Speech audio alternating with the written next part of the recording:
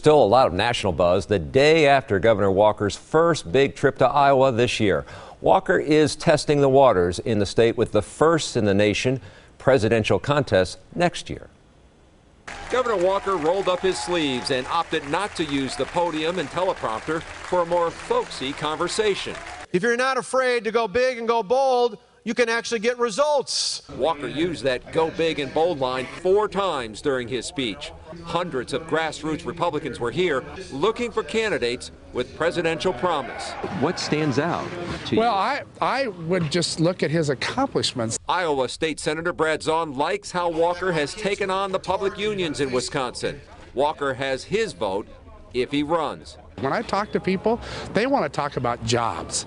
They want to talk about debt. And I think he's the one person that could, make sure that those changes get done in Washington, D.C. Walker was one of 24 speakers at the all-day Conservative Freedom Summit, which included 8 possible presidential candidates. The headlines for Walker were positive. Scott Walker takes Iowa by storm was the headline in the Hill. Scott Walker scores standing ovation in Iowa, writes the National Journal. And Walker shows his dark horse strategy in Iowa, says Time magazine.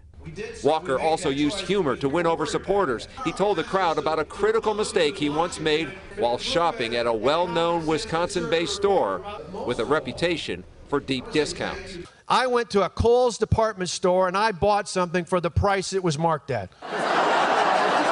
He concluded with a promise to Iowans that leaves little doubt he's going to run.